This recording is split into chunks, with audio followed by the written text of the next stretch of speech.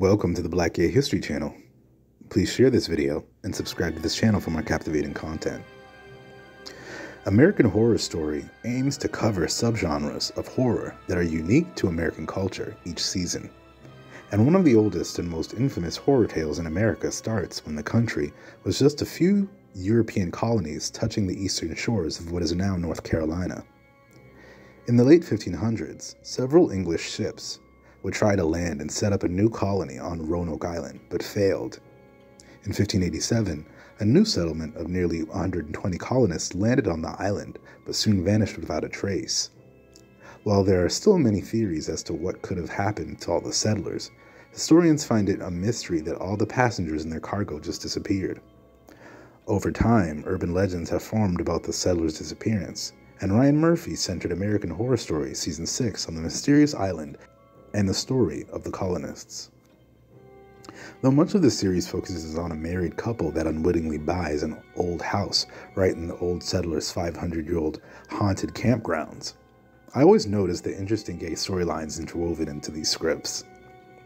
Evan Peters plays Edward Philip Mott, an aristocratic nobleman who builds the old house on Roanoke Island before inevitably finding it is haunted by the lost colony of the settlers.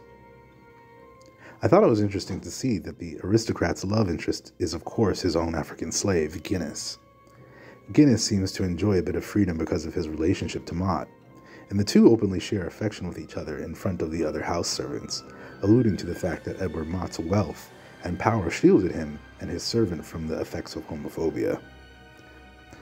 Whenever the conversations surrounding gay sexuality and slavery are brought up, many heteronormative men immediately bring up the concept of buck-breaking, a practice of slave owners raping male slaves in order to emasculate, demean them, and these accounts are obviously true. What many people may not want or be willing to discuss is that it's very likely that in the 400 plus years that slavery occurred, some of these enslaved men would have been queer, and some of these relationships would have been consensual. Now we can have a separate discussion about the autonomy of captured people and the little choices they had in that environment. But if we can wrap our collective heads around enslaved women briefly enjoying the romantic and physical intimacy of their white slave captors, then we can surely do the same for the queer black men of the same time period. The thought of queer people who were captured during the transatlantic slave trade has crossed my mind before, and I can't recollect ever seeing such a character depicted on the TV screen. Though these characters are fictional, I say give it time. It's more than likely there are undiscovered journals somewhere lying in wait with tales of a real-life Edward Philip Mott and Guinness and their secret love affairs waiting to be told to the world.